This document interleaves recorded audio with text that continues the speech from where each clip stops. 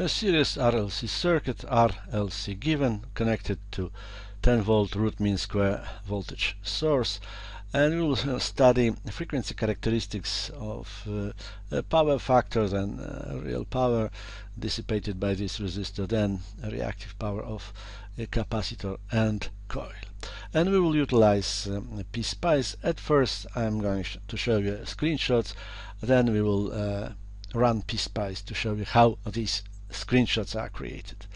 So on this screenshot below we have a plot of phase angle of this current as a function of frequency from plus 90 degrees to minus 90 degrees. Resonant frequency is for a level equals 0, and then it means that we have capacitive character, leading power factor for lower frequencies. For higher frequencies we have lagging power factor. Above we have this power factor as a function of frequency, so we can see that this power factor is reaching unity for resonant frequency exactly. Next plot is real power. Real power, maximum of real power dissipated by this resistor is at the resonant frequency, and obviously this power is 10 watts. And now reactive power. At first capacitor.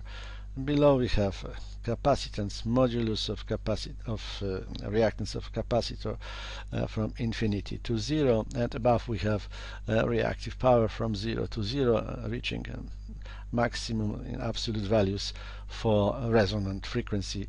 At this point we have modulus of reactive power of 100 volt amp reactive. With regards coil, below we have its reactance from 0 to infinity, and above we have a real power from 0 to 0, reaching its maximum of 100 volt amp reactive at the resonant frequency. And finally I will consider both together, these two elements connected in series. Below we have reactances, coil and modulus of absolute value of capacitor reactance. We have a logarithmic scale here on vertical axis, and above we have reactive power of these two elements.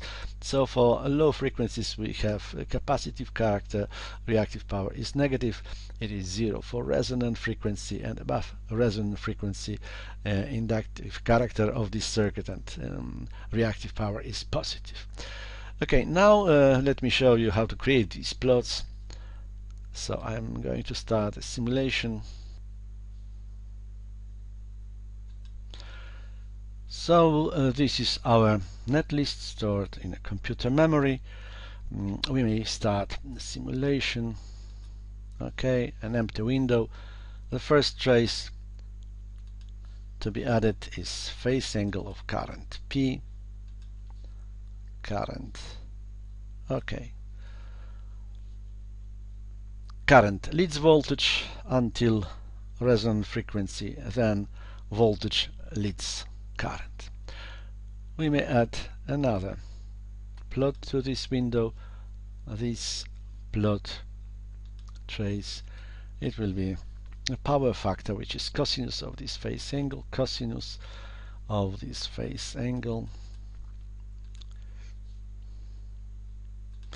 and we have to multiply by pi.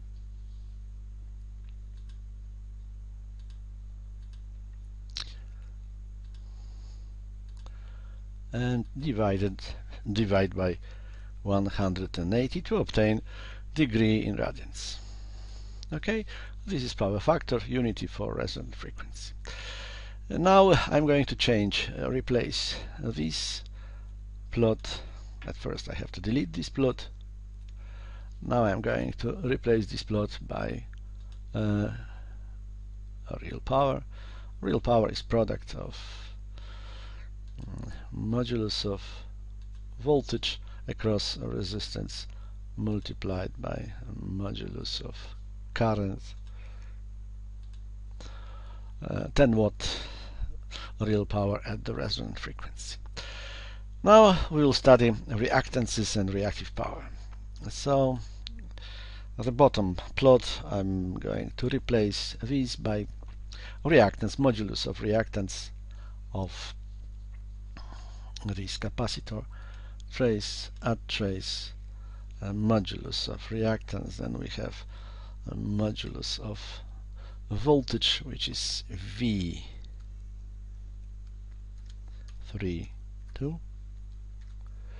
divided by current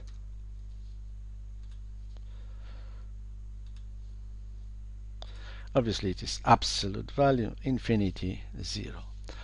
And top plot, I'm going to delete this one to add a new one, trace, add trace, and reactive power. Reactive power, it is a minus, and voltage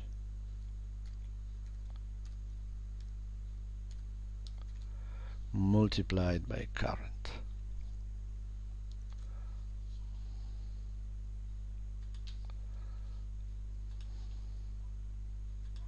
So negative for resonant frequency we have minus 100 volt amp reactive.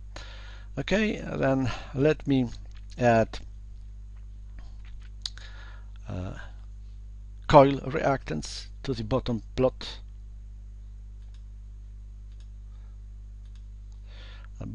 And I'm going to add a coil reactance.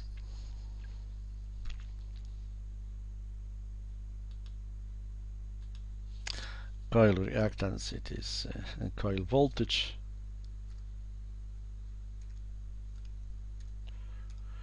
V13 divided by coil current. Now obviously we have to change a scale on the vertical axis to a logarithmic one. So this is reactance of coil, this is modulus of reactance of a capacitor. Let me add or replace here this plot by reactive power of coil. Reactive power of coil, it is coil voltage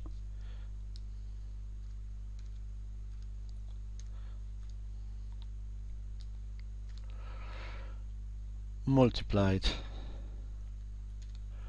by its current.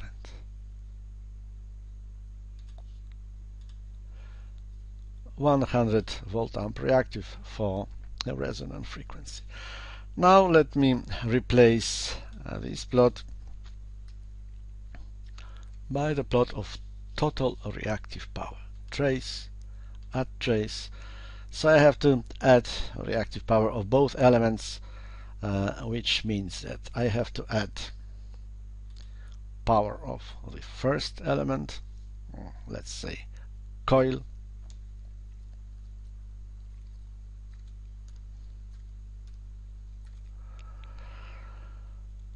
and subtract power of capacitor, reactive power,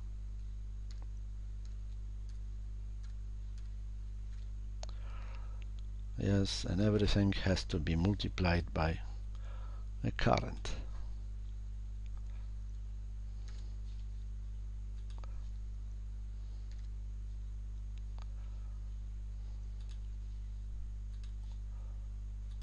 Okay, this is reactive power, total reactive power, 0 at resonant frequency, negative for frequencies lower, and positive for frequencies higher than resonant frequency. That way we have completed calculations for this problem.